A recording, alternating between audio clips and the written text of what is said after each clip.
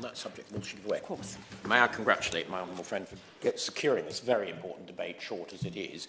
Would she not agree with me that with food inflation at 18%, hitting the poor people particularly hard because it is the staple foods that are going up the most, not the luxury foods, that it makes no sense whatsoever to take grade 1 and 2 land out of production here, only to fly in food from all around the world, increasing the carbon footprint?